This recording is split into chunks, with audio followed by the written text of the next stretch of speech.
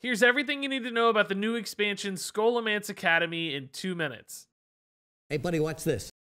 Scholomance Academy is based on the World of Warcraft dungeon Scholomance, and it's in a Harry Potter high school kind of theme or vibe. It will introduce 135 new cards, including a handful of new mechanics and keywords. For instance, there will be 40 total dual class cards, essentially cards that are accessible by 2 different classes. So if it's Hunter and Druid, then both Hunter and Druid can run this card in their deck. This means that sometimes class-exclusive keywords like combo might actually be able to be used in another class like mage. And each of these dual classes will include a legendary card as well. This is reminiscent of the tri-class cards of old, but with a fancy new graphic and limited to 2 classes and with varying combination. There's a new keyword, Spell Burst. Minions with this keyword will activate a one-time effect whenever the controlling player casts a spell. Once Spell Burst has been activated, it kind of pops like Divine Shield or Reborn and won't be able to be used again unless, of course, you resummon